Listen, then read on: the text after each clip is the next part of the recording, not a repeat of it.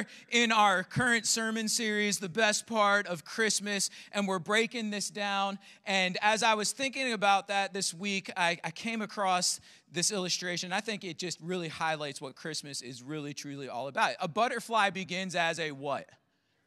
A caterpillar. That's right. Y'all are so sharp this morning. Everybody's got this down. Okay, so a butterfly begins his life as a caterpillar. A caterpillar just basically exists. That's all they do. They just exist and they eat.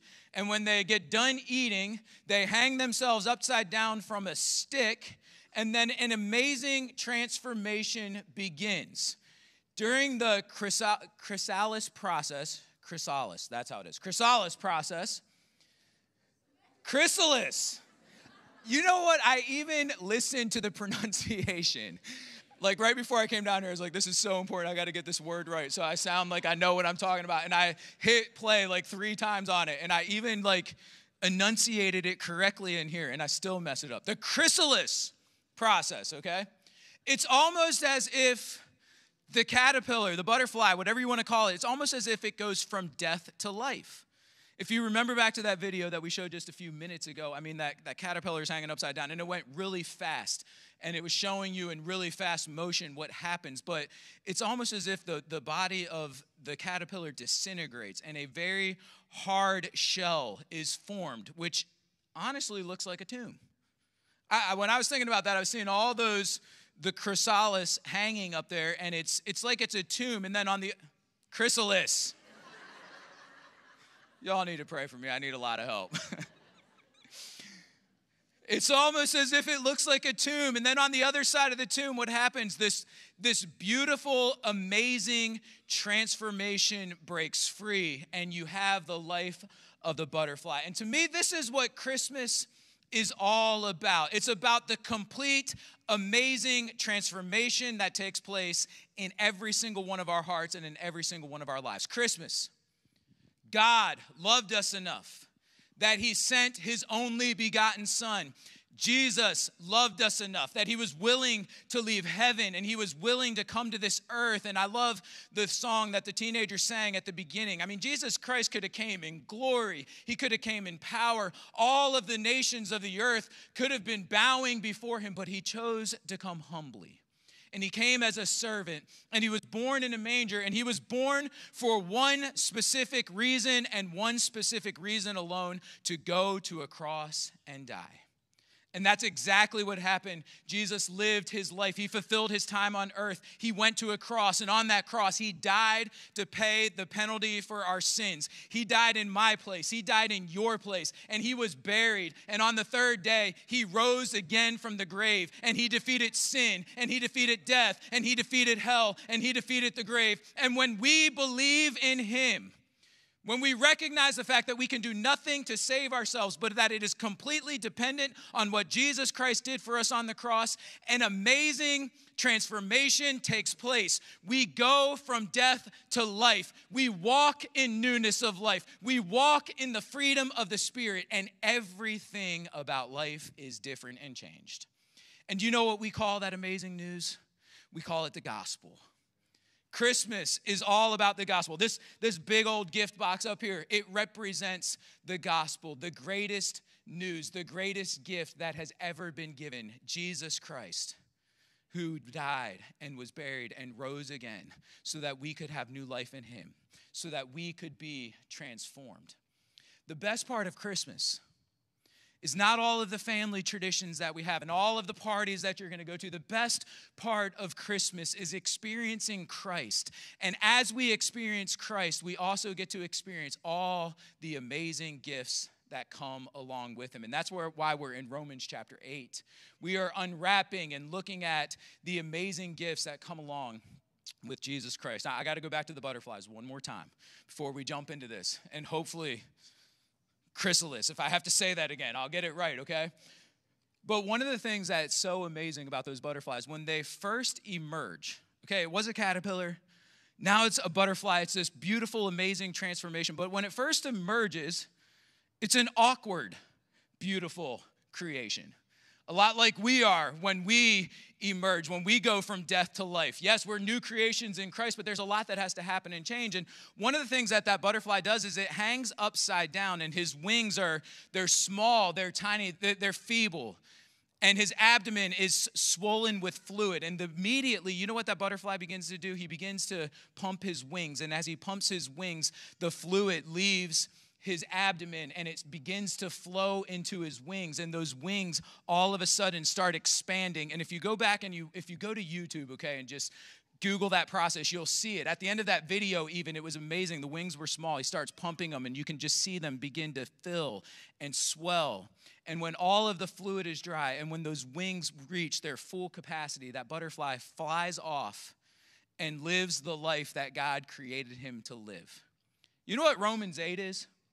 Romans 8 is that fluid that you and I need to become everything that God created us to be. As we go through these gifts, and as we unwrap the truth that we're looking at in this passage, it's almost as if we find the strength that we need. It's almost as if we get into God's word and we soak it up and we begin to be filled with all that we need so that we can go out and live the transformed life that God intended for us to live and that he created for us to live. So, are you ready to dive into Romans chapter 8? Oh, that didn't sound very convincing. Are y'all ready to dive into Romans chapter 8 this morning? Okay. There we go. That's what I'm talking about. All right. First thing I want us to look at this morning is this: a new mindset. A new mindset. The gospel truly does change everything. Now, I'm just going to give you a real quick review. We're not going to look at verses 3 and 4, but last week we talked about, one of the last things that we talked about was the fact that Jesus broke the condemning power of the law. When he died on the cross, he condemned the law. He condemned the condemning power of the law. That law no longer has power over us to tell us that we are guilty sinners because Jesus died and he paid the penalty for sin and he rose again. And he set us free from the condemning power of the law so that we could do what? So that we could fulfill the law. It's amazing. We couldn't fulfill the law in and of ourselves. We couldn't do anything that's pleasing to God. But as soon as that amazing transformation takes place, and as soon as we're free from that condemning power of the law, all of a sudden, we are now able to fulfill the righteousness of the law. Jesus didn't set us free from sin so we could go back to sin. He set us free so that we could live in a brand new way. And how do we do that? The end of verse 4 tells us that you do that by not walking according to the flesh, but you do that by walking according to the Spirit. We have the Holy Spirit of God living inside of us that enables us to live a new life. Well, how do we walk in the Spirit? How do we live in this new way? Well, verse 5 tells us that we have a new mindset. Everybody look what it says here in verse 5. It says, "For they that are after the flesh do mind the things of the flesh, but they that are after the Spirit, the things of the Spirit." The key word in verse 5 is the mind. For they that are after the flesh do mind the things of the flesh. That word mind, it means to set our mind. It means to value, to cherish. And when we were in the flesh, we set our mind. We valued and cherished the things of the flesh. Just to summarize it and to make it really simple for all of us to understand. When I was in the flesh, I valued and cherished what I wanted, when I wanted it, however I wanted it. And because that's where my mindset is, then the decisions that I make and the things that I do are affected by my thinking. And they're selfish and they're self-centered and they're about me and they're about the flesh and they're not naturally about God and they're not naturally about others. But I am now in the Spirit.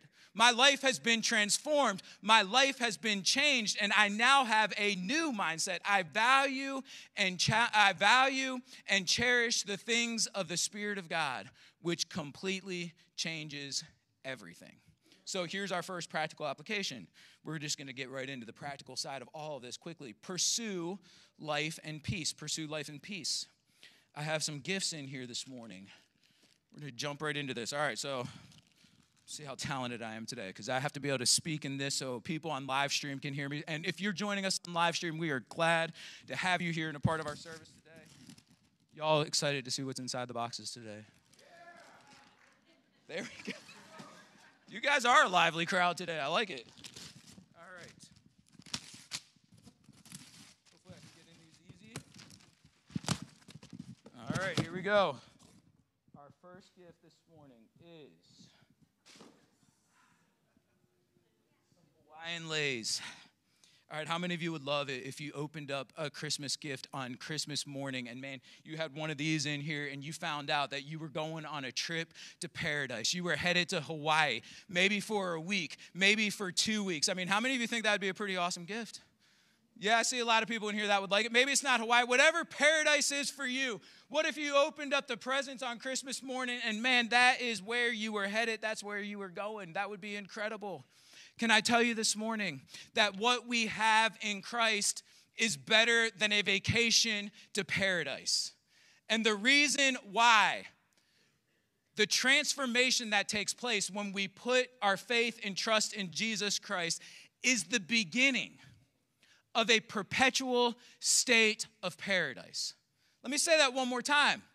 Because of what Jesus Christ did for us on the cross, and because we can fulfill the righteousness of the law, even though we won't know what full paradise is like until we see Christ face to face, the beginning of eternal life starts now. And God wants us, when we are in our minds, in the right mindset, when we're valuing and cherishing the things of the Spirit, He wants us to pursue life in peace. Look at verse 6. Look at how this plays out.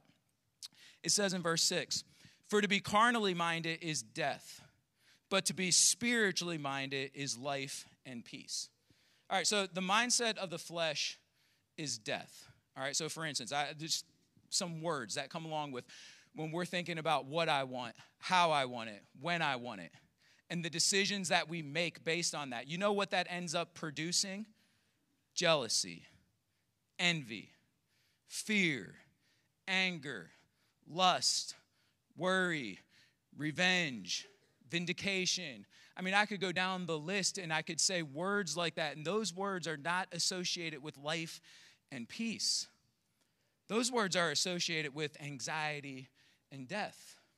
Just to give you a quick little test of how quickly we can get into the flesh, I promise you I can probably say 3 words in here this morning. And with those 3 words, the majority of people in here, many people in here, will instantly be in the flesh. You want to try this test out? Mandy all shook her head and said, no, I don't want to know what this is. It's a mild test, okay? I can say these 3 words. I can say Florida State, Alabama. And instantly, we can be in the flesh if you're college football fans. I mean, if you're an Alabama fan, the pride swells up instantly, and you're like, ha, ha, ha, and you laugh. And that's not the kind of pride God wants us to have. And if you're a Florida State fan, you can just think you got robbed, and the injustice and the vindication and the boycott and the strike, and everything's wrong and broken in this world. I mean, that's all you got to do. You can just bring up college football, and instantly we can see how our flesh rises up and wants to go to battle. On a more serious note, because that's just sports, and sports should not really cause our spirits to get that affected for too long, okay? But on a serious note, probably not at all, but I added the too long in there. On a serious note, some of you are probably going to head to work tomorrow. And some of those feelings, some of those words might be associated with some working relationships. Some of you have Christmas coming up, and there may be certain members of the family or extended family that show up, and there may be brokenness there. And all I'm trying to say is that when we walk according to the flesh, when it's about our rights and our desires and what we want, that is a life that produces death. The mindset of the Spirit, look back at verse 6, "For to be carnally minded is death, but to be spiritually minded is life and peace."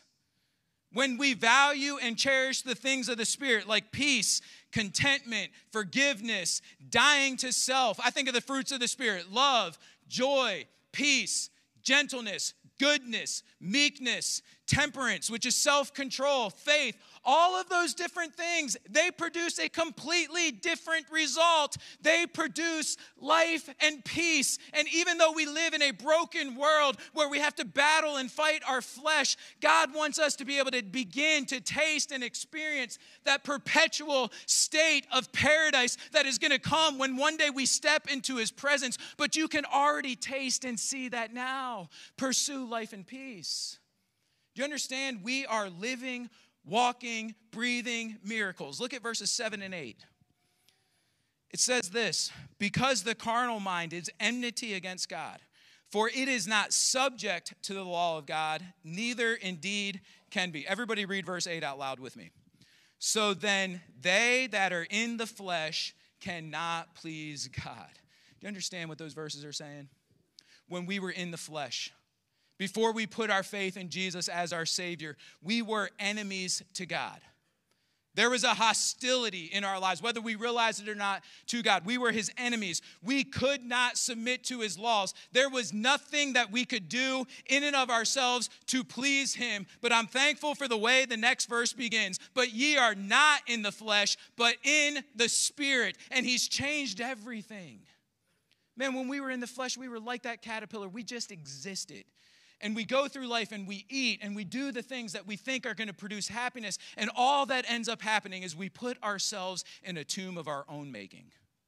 And there are all kinds of people around here today that on the outside it looks like they're alive, but inside they are living inside of a tomb of death and hopelessness that is of their own making. But the good news about Christmas is there is a way out, and when we put our faith and trust in Jesus, it doesn't just change. Things transform and change in an absolutely incredible way, and life and peace can be a part of all of our lives because of what Jesus Christ did for us. So point number 1, pursue life and peace. All right.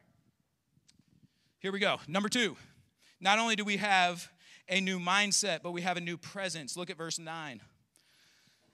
It says this, but ye are not in the flesh, but in the Spirit. If so be that the Spirit of God, everybody, what's that next word out loud? Dwell. If so be that the Spirit of God dwell in you. One of my favorite parts of Christmas is the company. I love when company comes to your house and they stay. I remember as a kid, I have some incredible Christmas memories, but at the top of the list was always waiting for my grandparents to show up. My grandparents, Pap and Grandma, they were about as epic of grandparents as you could possibly imagine. They had a big old awesome station wagon. Man, I love that station wagon. I used to tell my grandfather when I was a kid, I was like, Pap, when you're gone, could I have your station wagon? I thought that thing was like a miracle. Yeah, I did that. I said that. That's crazy. Kids don't know what they're saying all the time too, but I love that station wagon because every time they would come in, when I knew that they were like 20 minutes from the house or 30 minutes from the house, I would go out, start looking out the windows. I'd be out in their driveway, and all of a sudden that station wagon would turn down the driveway and the horn would beep. And that thing was packed from the top to the back with presents and gifts and snacks and candy and everything that all 10 of their grandchildren that lived in the same house loved. So you can imagine that thing's overflowing. They were amazing grandparents, and I loved it. They would come, and they would stay for a few days, and while they stayed, they would take us to McDonald's and buy us Happy Meals, and they would take us to the grocery store and get us whatever cereal we wanted. It was awesome. It was a great time. But do you understand that Christmas isn't about company showing up temporarily? It's about company coming to stay permanently. Got another...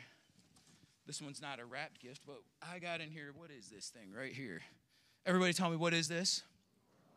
This is a moving box.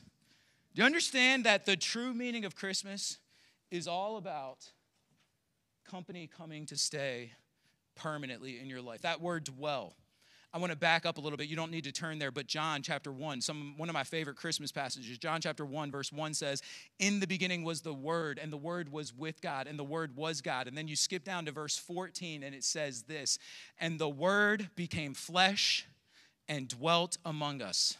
That word dwell in John chapter 1 has to do with the idea of a tabernacle or a tent.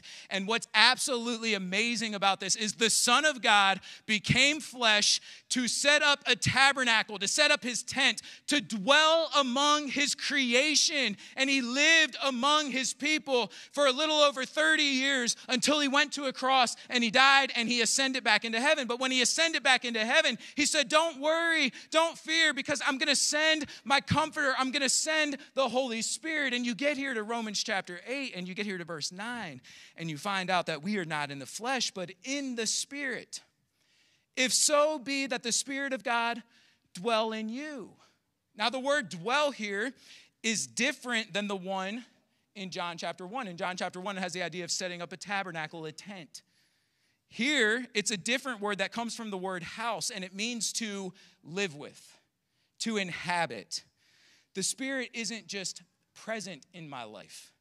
The Spirit dwells. He inhabits me. My body is his home. I am his tabernacle. When you put your faith and trust in Jesus Christ, he didn't just show up with a suitcase to stay temporarily. He's not just sitting on a couch in the corner of your house, that family member that you know is there, but you're not really paying that much close attention to. That should be the furthest thing from who Jesus is in our life. This body is his home. This is where he lives. This is where he dwells. We are inhabited people. Now look how this plays out. Verses 9 and the beginning of verse 10. Now pay close attention. I'm going to have you read a few words with me. It says, but ye are not in the flesh, but in the Spirit. If so be that the Spirit of God dwell in you. Sorry, I messed up. Go back. I'm going to go back to that phrase. If so be that the Spirit of, everybody, what's that word? God dwell in you. Now, if any man have not the Spirit of, he is none of his. And then everybody read the first line of verse 10. And if Christ be in you. Now, if you're reading through this and you're paying close attention, you might get a little bit confused because you're going to start wondering, well, is the Spirit of God? Because that's what he said, the Spirit of God. And then in the very next line, he says, and the Spirit of Christ. So who is he? Is the Spirit of God, or is the Spirit of Christ? And then in verse 10, he really throws another curveball in there because he says, not if the Spirit is in you. He says, now, and if Christ be in you. So what's going on here? Who's indwelling me? Who's living inside of me? Do I have the Spirit of God? Do I have the Spirit of Christ? Is it the Spirit in me, or is it in Christ in me? How does all of this work? This is beautiful. This is part of who God is. He is the Trinity. He is 3 in 1. He is God the Father, God the Son, and God the Holy Spirit. And the Spirit is equally the Spirit of God and the Spirit of Christ. And the Spirit of God, the Spirit of Christ that is at work inside of you, you know what he's doing? He is communicating Christ to you in such a way that as you begin to transform and change, you could easily say that it's not the Spirit that's in you, it's Christ that's in you, because that's his job. His job is to communicate Christ and to transform us, to make us like Christ. And all of this boils down to this point. There is a new presence inside of you. You have all of God there is to get. And all of God is at work in you to make you like Christ.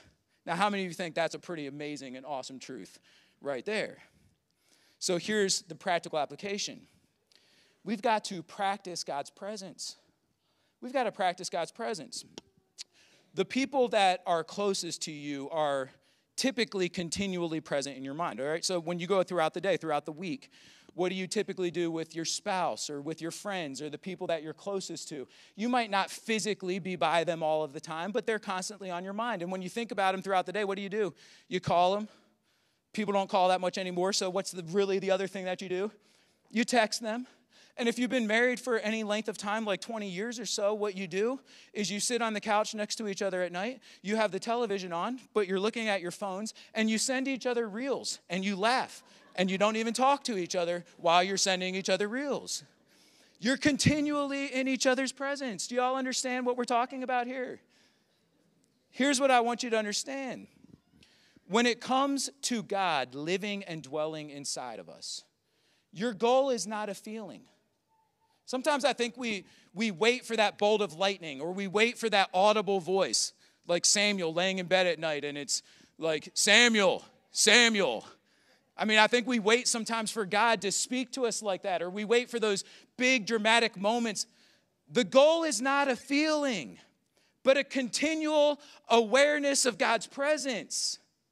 Whether you feel it or not doesn't change the truth and the reality that if you are in Christ, the Spirit of God dwells in you and He is continually present. And the goal is to invite Him into every single area of your life, into every activity, into every conversation, into every problem, into every thought.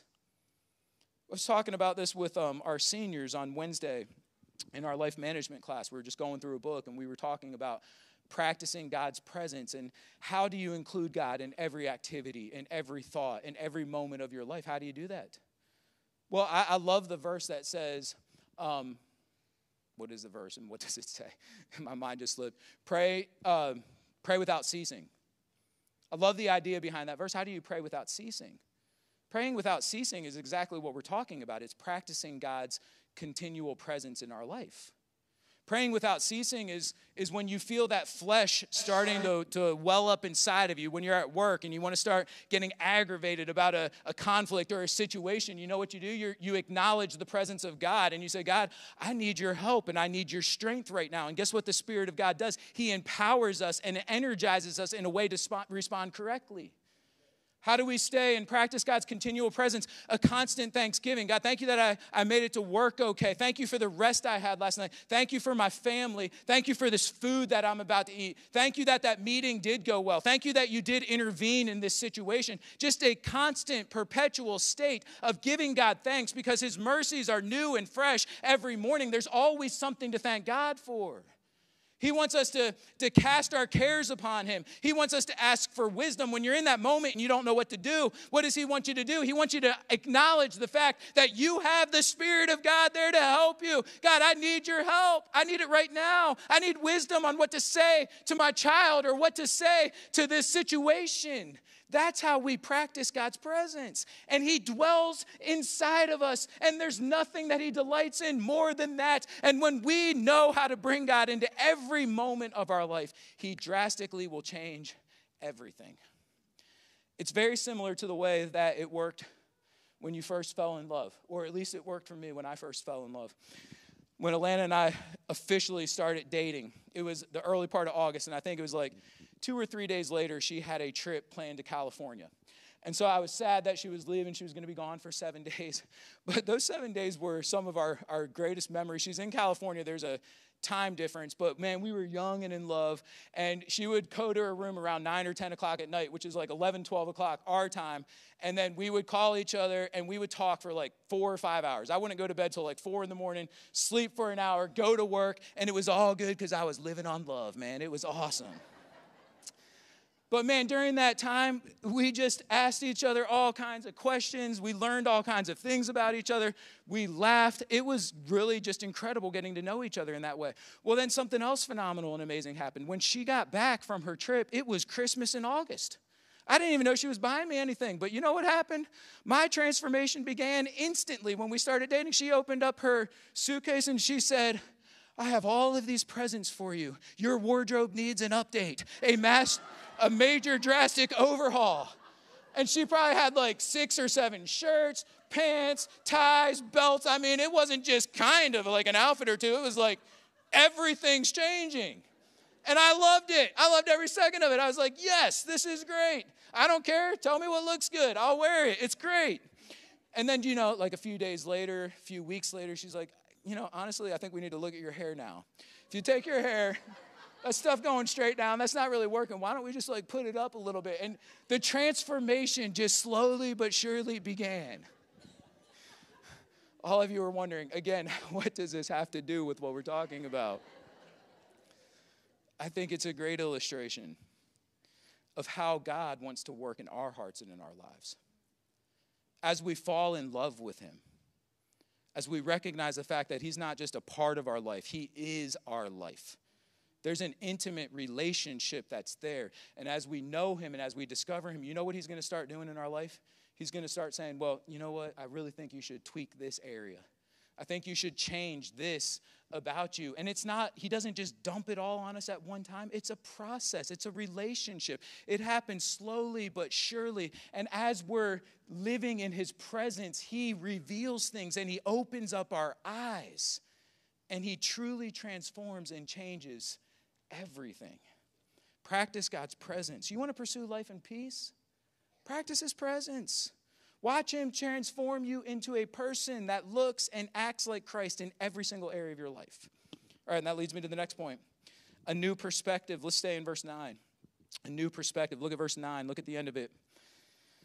It says, but you're not in the flesh, but in the Spirit, if so be that the Spirit of God dwell in you. Now, the end of this verse says this. Now, if any man have not the Spirit of Christ, he is none of his. I want to take a minute just to drive this point home. Last week, we talked about the fact that there is therefore now no condemnation to those who are in Christ Jesus. Paul does not ever want us to get far away from the fact, from the realization that not everybody is in Christ Jesus and not everybody has the Spirit of God living inside of us. In fact, when we're born into this world, we are not in that state at all. There has to be a transformation that takes place in our life. We are born in this world dead in our sins. We are born in this world as enemies of God. We are born in this world living in our flesh, putting ourselves in that tomb of our own making. There's not really the life and the peace that we're experiencing that God intended for us to experience. But all of that can change in an instant when we put our faith and trust in Jesus and what he did for us on the cross. That's the gospel. I beg you, I plead with you.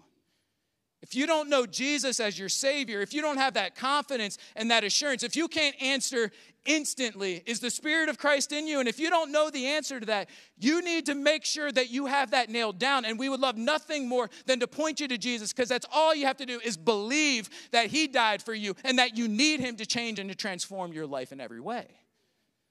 So that's a powerful phrase right there. But if you flip that around, now, if any man have not the Spirit of Christ, he is none of his. But if you flip that around, now, if any man have the Spirit of Christ or has the Spirit of Christ, he is all of his. We are Christ's.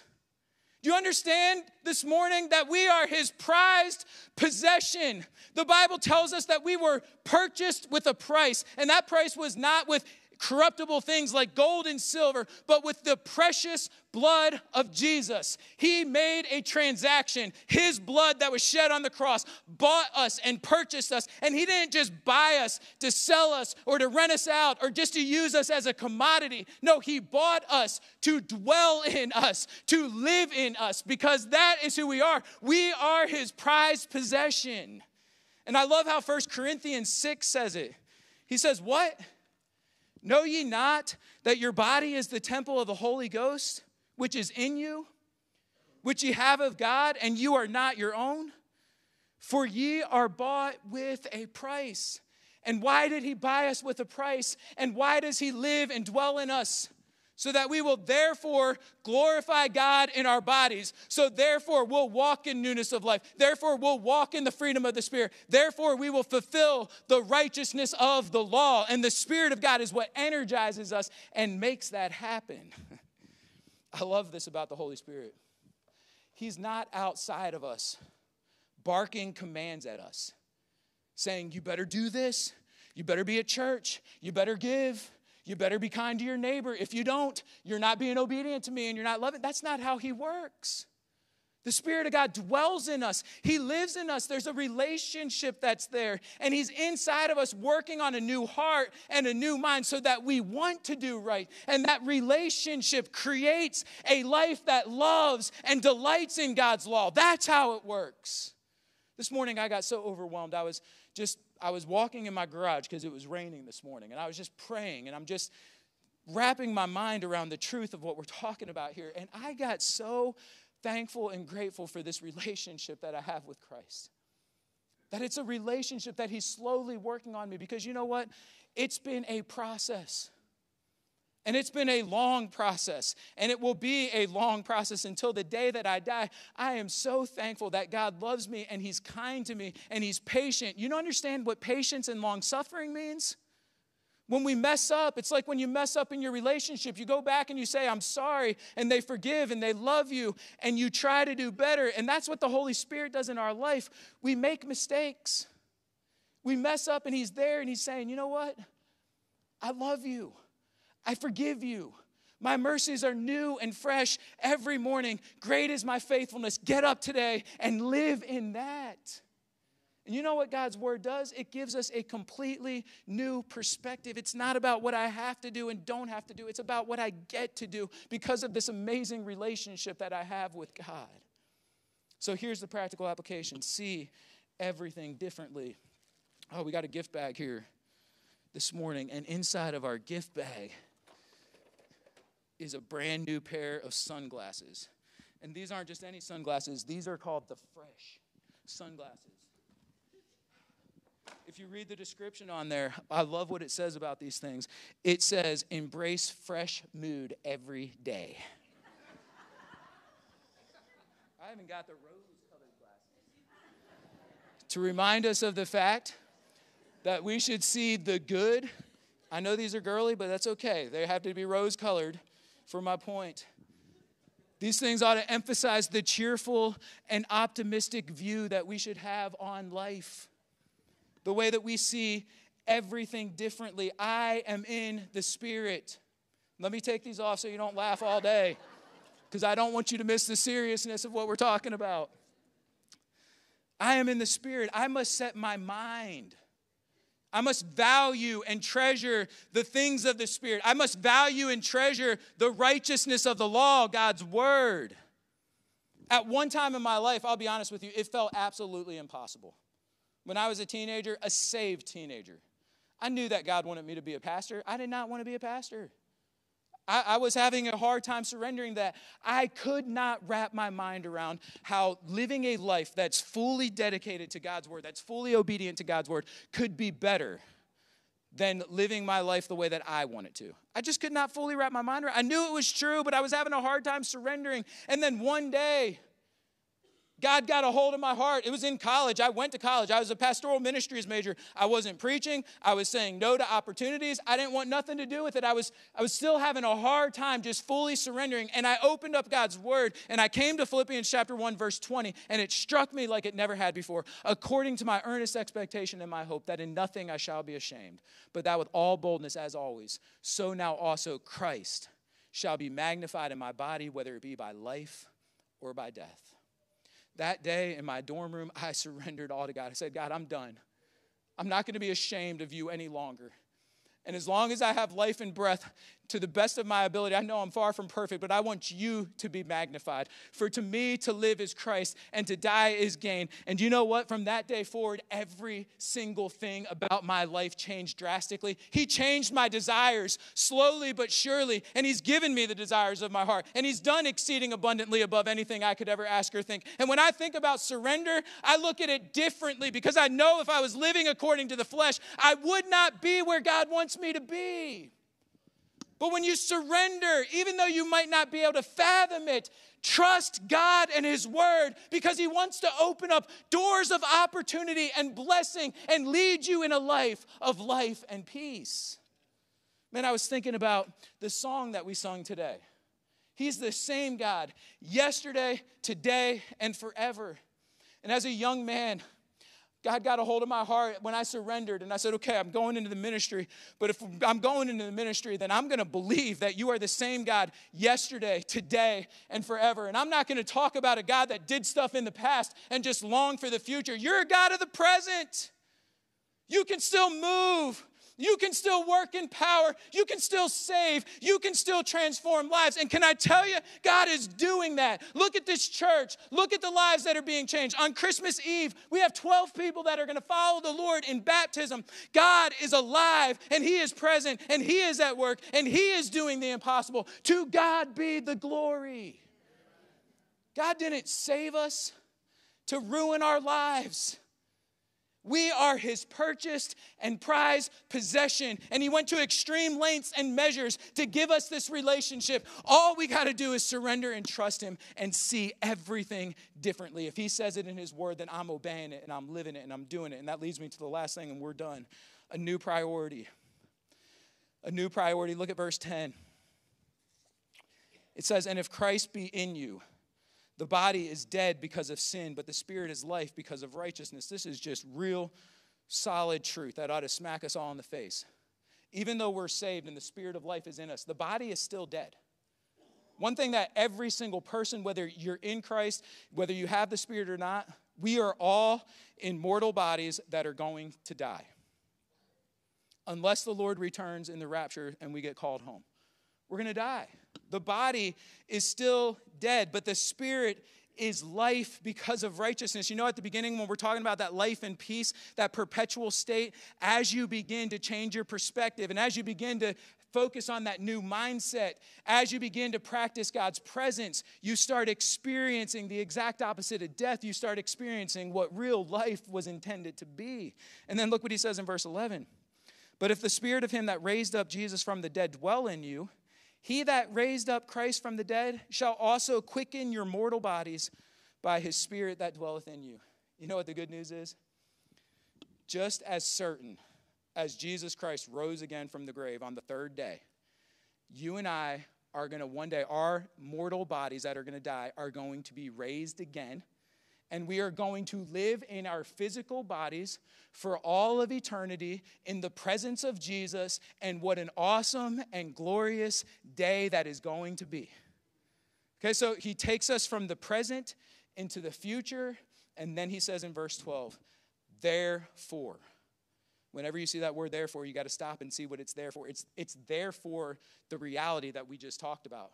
We're going to be living in the presence of Jesus in our bodies for all of eternity because the Spirit is going to raise us back to life, and that is going to be our perpetual state forever and ever and ever. Therefore, brethren, we are debtors not to the flesh to live after the flesh. For if ye live after the flesh, ye shall die. But if ye through the Spirit do mortify the deeds of the body, you shall live. You know what he's saying? Based on the reality of all that we have in Christ, it's life or death. And we are not debtors to the flesh. Stop living for yourself. Stop living in sin. Stop ignoring God. Stop just having him as part of your life. You are no longer in debt to the flesh. And when you live according to the flesh, it leads to death. So what he says, because we're going to be with Jesus for all of eternity in our bodies, mortify the flesh. Kill it. Kill sin or it will kill you. Don't go through life and miss out on all the gifts and all the blessings that God wants to pour out on you for some momentary pleasure that's going to lead to nothing but brokenness and heartache and death. Mortify the flesh. Kill it and live according to the Spirit and taste the life and peace that he has for you. You know what everybody loves on Christmas Day? A good new toy. Man, I was remembering back to when my boys were little. There was always BB guns, dirt Nerf guns, all kinds of stuff like that were there. And some of our favorite presents are the little gadgets or the little toys that we get sometimes in life, or the big toys as you get older that are just, they're awesome and they're exciting. And you know what? How do we mortify the flesh? We do it through the Spirit. And in Ephesians chapter 6, you know what the Bible tells us? That we're to put on the whole armor of God. That we're to stand strong in our faith. Be strong in the Lord and in the power of his might. And one of the pieces of armor is a weapon. It's the sword of the Spirit, which is the word of God. The real gift that changes everything, that empowers everything that we just got done talking about, is right here in this book. I cannot magnify the truth of God's word enough. Everything that we just talked about. Everything that we just talked about. You want a new mindset? You want to experience life and peace? You want to practice the presence of God? You want a new perspective, a fresh outlook on everything in life? Master the sword. Master the sword. We got a room full of, the majority of people in here are believers, but I promise you there's many believers in here that haven't picked this book up once this entire week. And we wonder why we live in perpetual frustration and fear and worry, and why the enemy gets a hold of us and discourages us and breaks us down. This book right here is alive. This book pierces even to the dividing asunder. It gets into the very joints and marrow, into the very being of who we are. And it opens up our eyes to the truth of who God is. And it's the secret that will unlock life and peace. If you learn how to master the sword, I promise you, your perspective will change. And as your perspective changes, it'll help you to sit in the presence of God. And as you sit in the presence of God, hey, you'll experience life and peace, that perpetual state of happiness. And you know what? It's as simple as just opening up this book, not because you have to, not to cross off your list if you did your devotions for today, but because you will find everything you need in God's word. Look at what the Bible says in Galatians chapter 3. He, therefore, that ministers to you the Spirit. And what's it say next? And worketh. He, therefore, that ministereth to you the Spirit and worketh miracles among you. Doeth he it by the works of the law? Is the miracles that's happening in your life because you're in church today? Is the miracles that are happening in your life because you give? Are the miracles that are happening in your life because you read the Bible and because you prayed and because you sing and you do all the right things in your life? If your perspective on doing those things is to produce the change, you're wrong and you're off basis. The miracles that he doeth in you are not by the works of the law, they're by the hearing of faith. You open up this book, you realize that it will change everything. And if God says, forsake not the assembling of ourselves together, then you want to be exactly where his people are and exactly where his presence is.